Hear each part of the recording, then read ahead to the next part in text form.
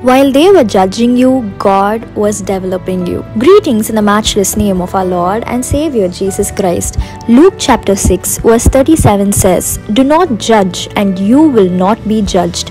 Do not condemn and you will not be condemned. Forgive and you will be forgiven." We should never judge others by what we see. We should never judge others by how they behave, because we have no idea what they are going through or how God is working through their life. And at the same time, when God is working in your life, people might start judging you. But do not worry about any of that, because when God is done training you, you will be a fully developed person and ready to fight any battle that comes your way.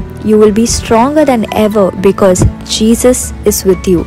So do not worry about being judged by others, and at the same time, never judge others as well. Let us pray. Loving Heavenly Father, thank you for this day.